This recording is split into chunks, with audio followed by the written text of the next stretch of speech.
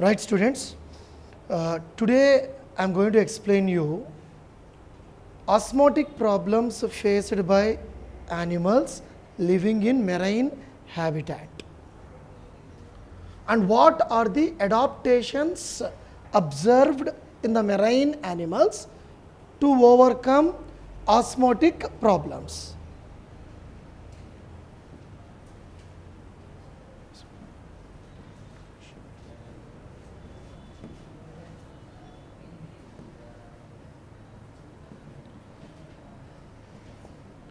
Adaptations in marine habitat. Yes.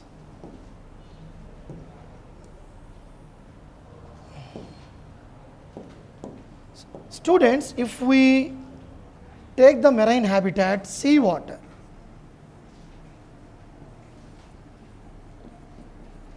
in sea water salinity is high. More salty or high salinity.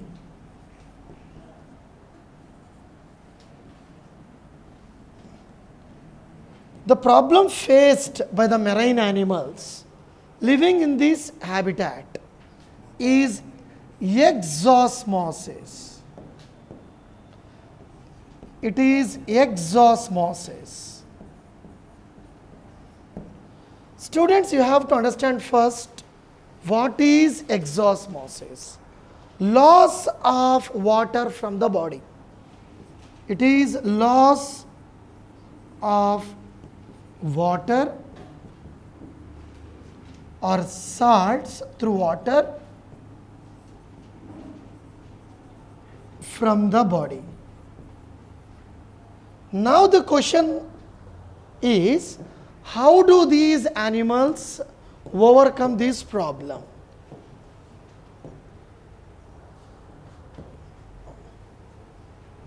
How do these animals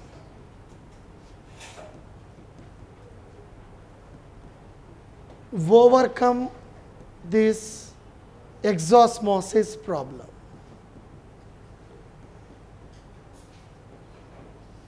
Right. Now, adaptations are observed in marine fishes. So, let us take that this is marine habitat, marine water and fish.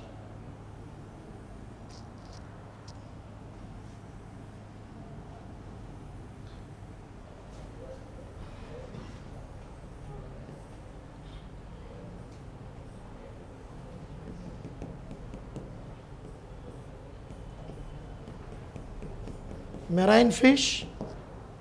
First of all, let me say you the problem is exosmosis. So, why this problem arises? Marine water, high salinity, and fish body, let us take it as low salinity.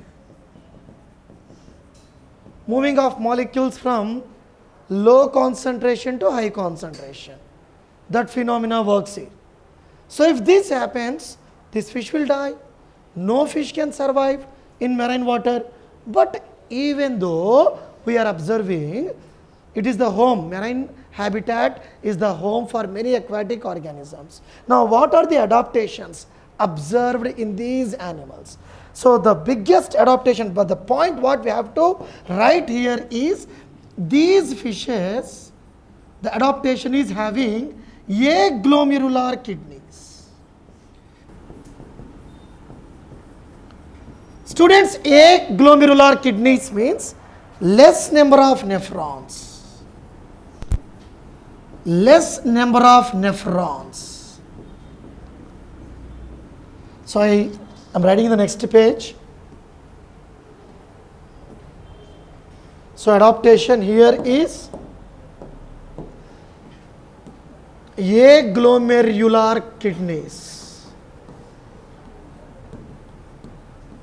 So, aglomerular kidneys means less number of nephrons.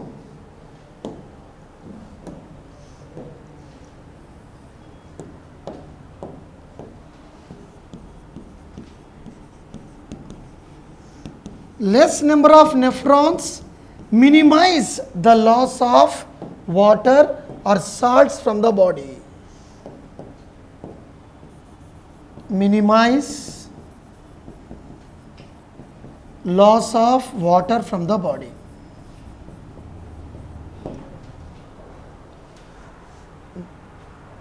Now, to compensate the salt concentration osmoregulation, these fishes near their gills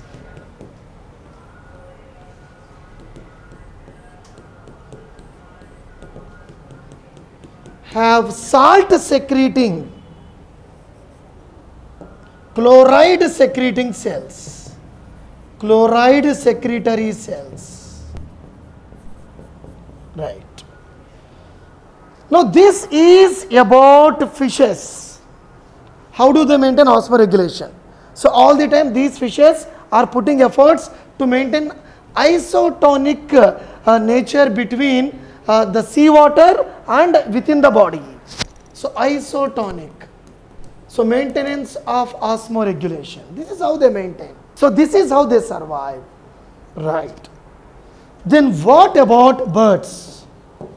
Some of the seagulls, sea birds like penguins, you know, when they are eating fishes, they will drink seawater. So, if they drink much seawater, then their body's osmoregulation will fail. Their body's osmoregulation may fail. Right. So, to overcome this problem, to eliminate excess of salts, these seabirds like seagulls, penguins, they continuously drip the excess of salts through their nostrils as nasal passages. This is how they eliminate, they remove excess of salts.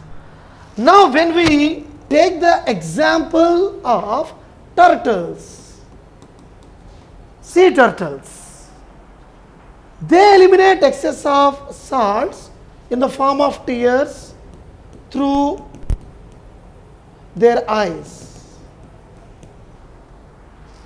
Clear, students? So, that's about adaptations observed in animals living in marine habitat.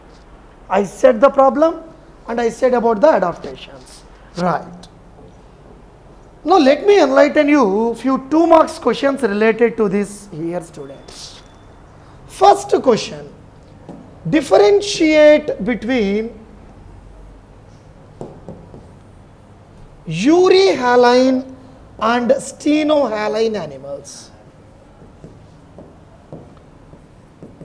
Euryhaline and stenohaline animals.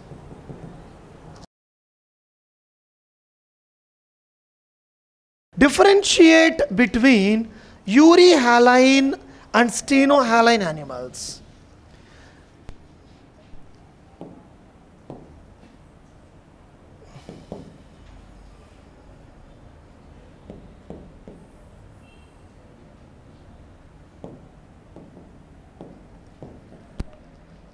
Euryhaline animals means animals which can tolerate wide salinity fluctuations.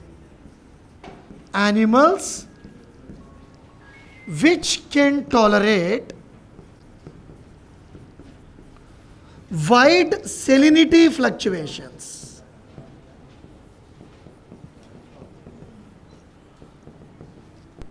For example, migratory fishes, estuarian fishes like salmon, hilsa, etc. So, what are stenohaline animals? Animals which cannot tolerate wide salinity fluctuations.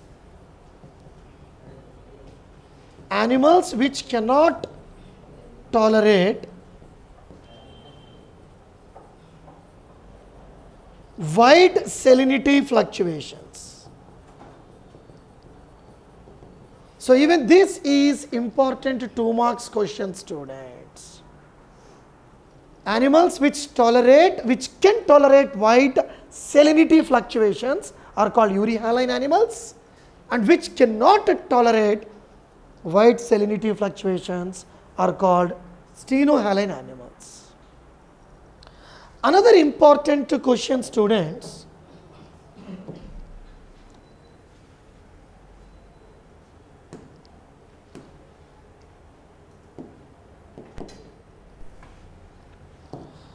distinguish between anadromous migration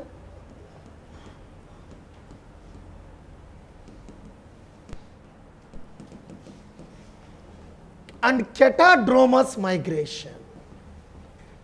Anadromous migration and catadromous migration.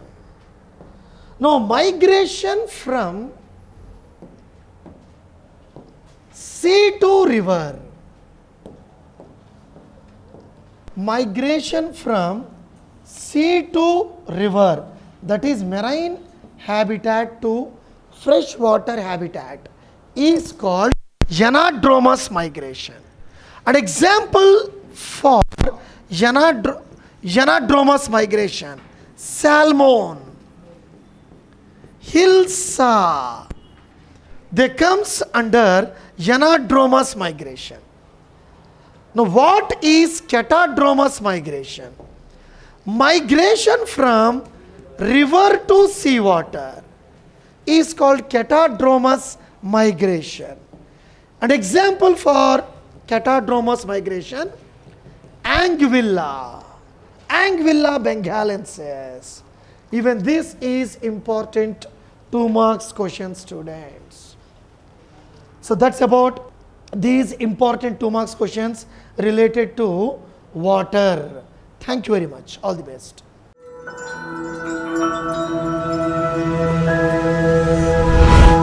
MS Education Academy, preparing world-worthy individuals.